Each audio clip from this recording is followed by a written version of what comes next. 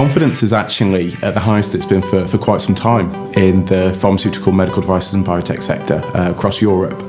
85% of employees are either confident or very confident in their job prospects. The factors that have been influencing confidence levels for employees in their jobs over the last 12 months, I believe, are an increase in FDA approvals, both of traditional and of biologics products, quite importantly, and a sense that the wave of mergers, acquisitions and site consolidations are largely slowing down the pace at which they're being executed. There are a few pockets where confidence levels are particularly high.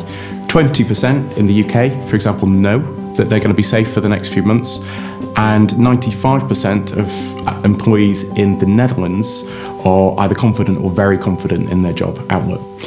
This high level of job security for employers is going to mean a couple of things. On the one hand, they've got to work harder to attract the talent that they need into their organisation. But on the other hand, they've also got to make sure that they're really individualising the programmes and the way that they're positioning themselves as an employer in order to retain the most important people. People feel very confident about moving roles at the moment. I mean, coupled with the increase in perceptions of job security, I mean, this really gives people the reassurance that you can maybe have a look elsewhere and see what's going on, and you're still going to be safe, with what you've got today.